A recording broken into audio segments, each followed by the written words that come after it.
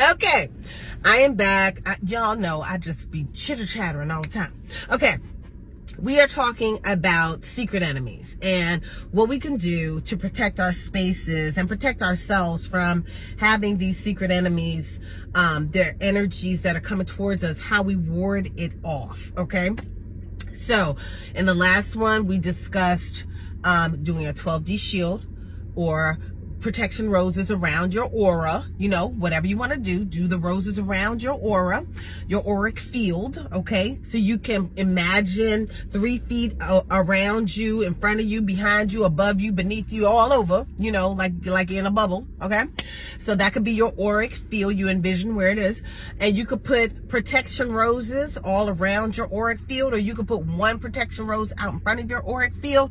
If you feel like you are under attack, when I feel like that, I used to do a hedge of protection. You know, I would do a hedge of roses all around me, okay? And I would be protecting myself. And you command what these roses are going to do, whether you have one protection rose or a group, okay?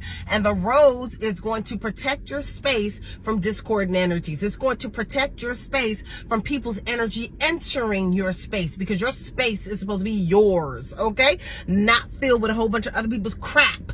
When your space is filled with a bunch of people's crap, that's when you're confused. You don't know what to do.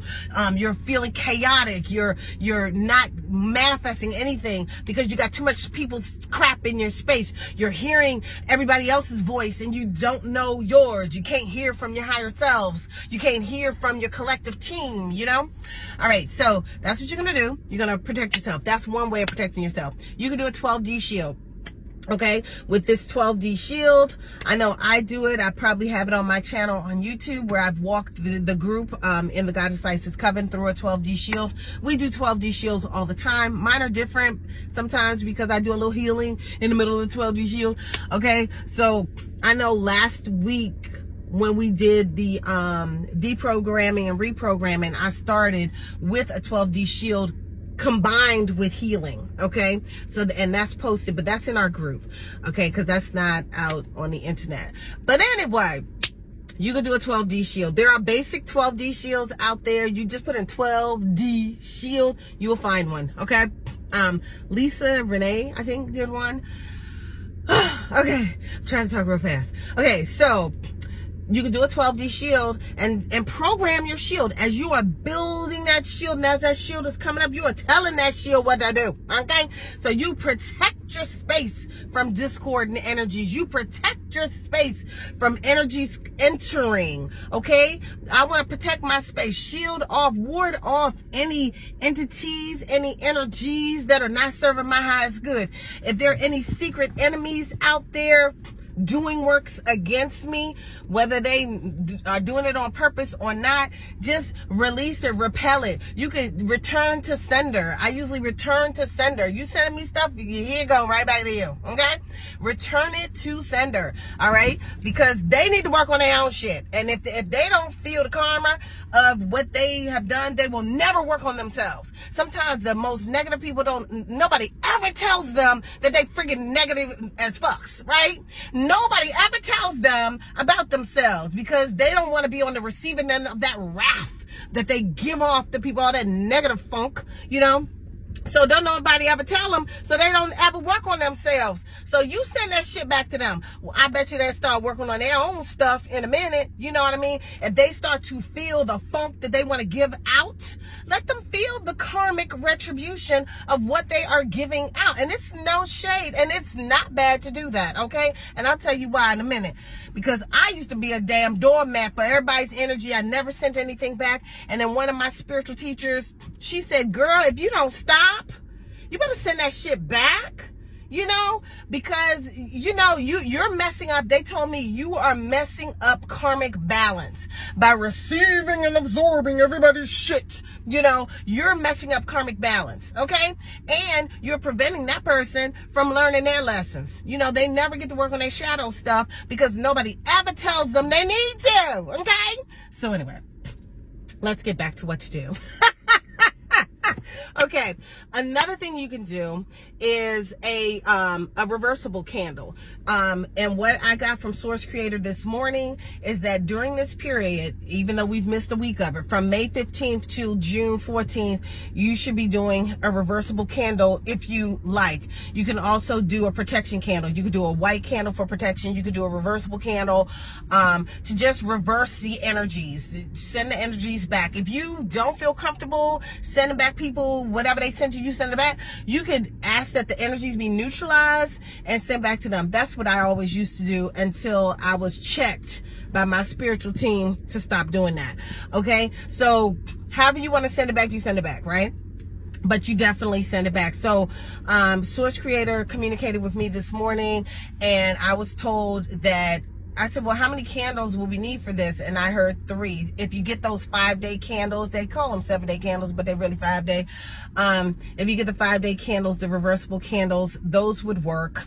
And just keep it lit until June the 14th. So you're going to keep one lit. You could also keep a protection candle lit, but you really, if you're doing your daily work, if you're doing your daily shielding, if you're doing your daily protection roses or whatever you use to protect your space, you probably don't need a protection candle. But if you want to, go ahead, right? But definitely, I was told the reversible candle.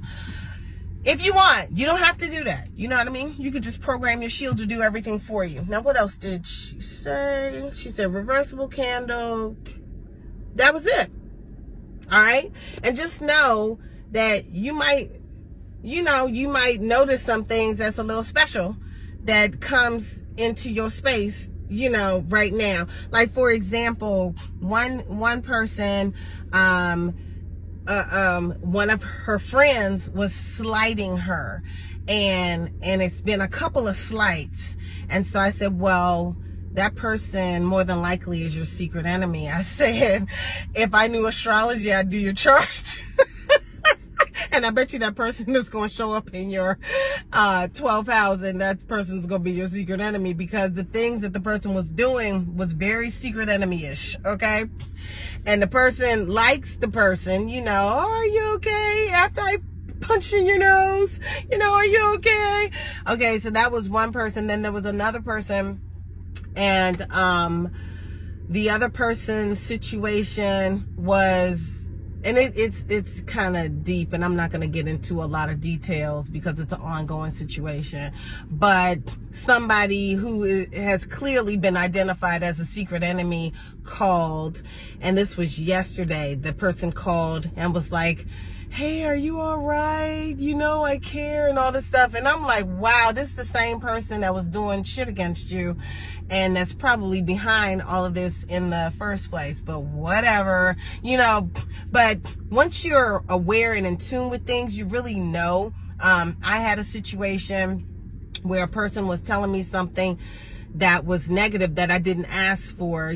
Sometimes people give you their opinion and you didn't ask for it, like I do. But if you're on my channel listening to my opinion, you're asking for it. Because that's all I do is give you my opinion.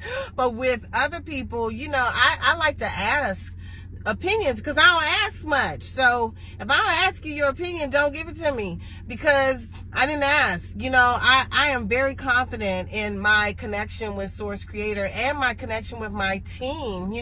My ancestors have been guiding me all my life. So if I don't ask your opinion, you need to ask me if I want your opinion, for real, for real. And especially if you're giving me somebody else's opinion, I don't give a what they think or what they talking about. What the hell? Because what happens when somebody gives you their opinion and it's negative, it's really a challenge to get that shit out your head, okay? And especially if it's something that you're already working on, and maybe you're trying to ward off the doubts, and then somebody come give you some bullshit.